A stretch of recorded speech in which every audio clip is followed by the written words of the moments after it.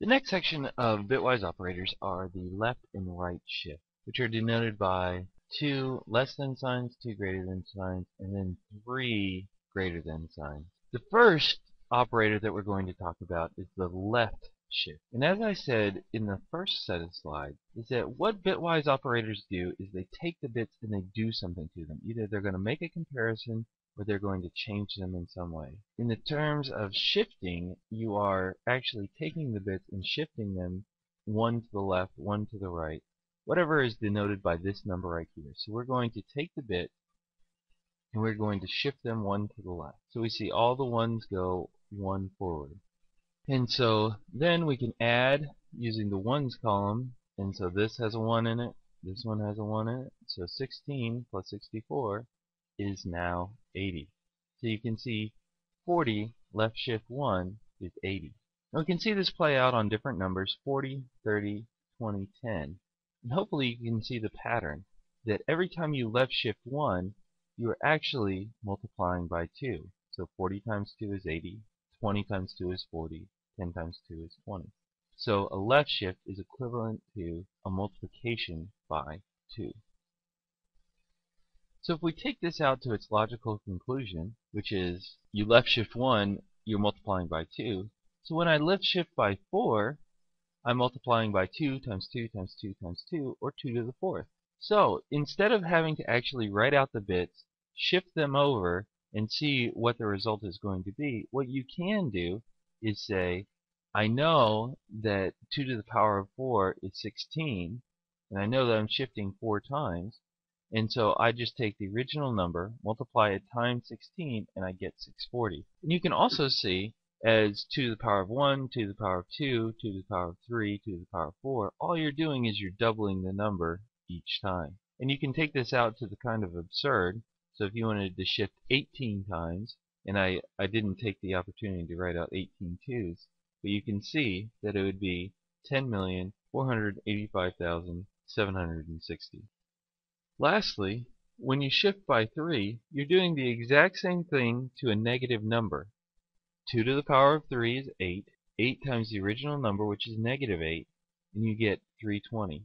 And you keep the sign. It's important to note that you keep the sign. Even though you're shifting all of the bits to the left, that sign bit is still going to, 32nd bit is still going to be assigned to a negative number.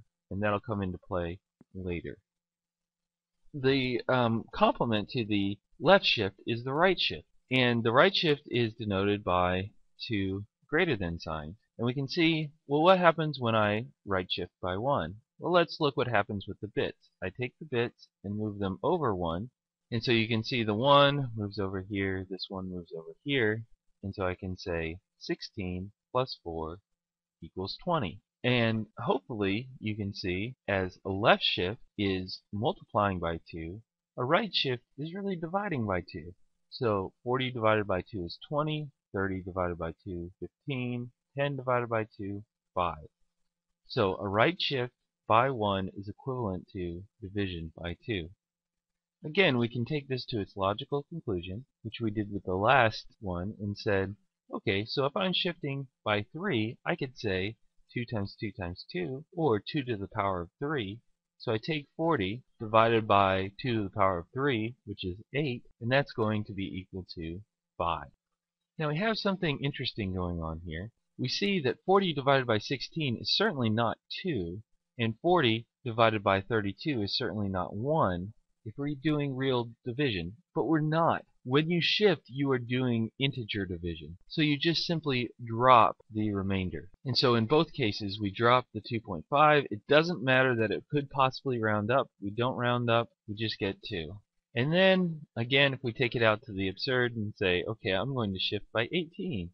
40 divided by 2 to the 18th is going to be some number far less than 0. Well, anytime you get a number less than 0, it's just going to keep the integer, get rid of the decimal, and it's going to be 0. Another point to be made is when you shift a negative number using a right shift, it too is going to keep the negative value. You can see 2 to the power of 3 divided by 8 is negative 5. It holds on to its negative value. That negative 32nd bit is not shifting. and that'll again come into play in just a second. Finally, we have our logical right shift, which is an extra greater than sign. And so this is actually going to look familiar to you. Nothing is different from this right shift with 2 greater than signs and this right shift with 3 greater signs when it comes to positive numbers. So you see, when we take this and we shift it over right, what are we going to get? Well, we should expect that it should be divided by 2, and that's actually what happens. We get 40 divided by 2, 30 divided by 2, and so the exact same thing happens with a bitwise right shift using the logical shift, these 3 symbols instead of the 2 right symbols. But what is different is when you're dealing with negative numbers. And what I've written out here might look like a screenful, and it absolutely is. Let's say that we have the number -1, and we're going to right shift it 1. And this is the result that we get. In 2's complement, when you write out -1, it's going to be 1s across the board. And these are 32 bits, you can see, starting with 0, going all the way up to 31. So because there's a 0, you add 1 more. And so it's actually 32-bit. And so you shift everything to the right one. In this slot right here, we're going to get a 0. This slot, the reason why I've made it red, is that you can see that it is the sign bit. And if it's a 0 in there, it's going to be positive. If it's a 1 in there, it's going to be negative. When we right shift 1, using the logical shift, that's going to change it from a negative number into a positive number. It's going to do the same thing right here, from a negative number to a positive number. But here's the difference between the 2 shifts. This logical shift does not care about the sign bit. It will change it, and it'll let it be changed. But this, a right shift with 2 greater than, does care about the sign. And what happens is, after the shift, it goes back and it puts in the sign bit.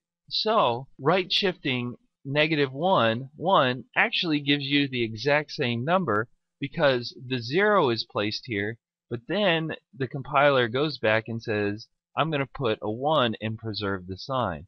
So we can see there is actually a significant difference between the logical shift up here and this shift with just 2 greater than signs. From what we've learned, there are 3 types of shifts: left shift, right shift, and a logical right shift. The left shift is equivalent to multiplying by 2. The right shift is equivalent to dividing by 2. The logical right shift is also equivalent to dividing by 2.